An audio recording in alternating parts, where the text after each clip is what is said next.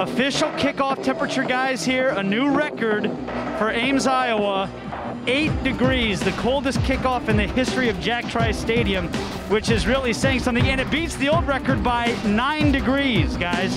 3rd and 7. Montel back to throw it. Looks left. Dumps it off short to Sims. Sims to the 20.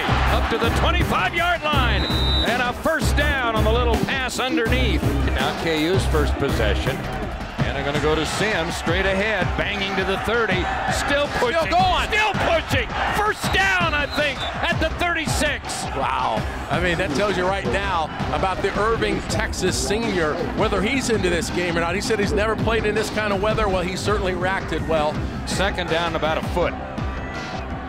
And hand off to Sims. First down to the 40. And fighting down to the 46 of Iowa State. 200 yards. That was a 9-yard carry right there. Sims again to the 40. Down to the 35.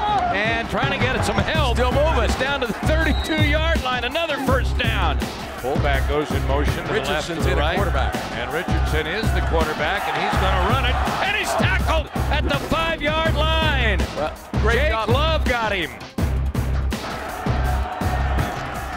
There's a fake handoff. Kozar keeps it. 35, 30, down to the 22-yard line. First down. Yes. Wimberly's the running back.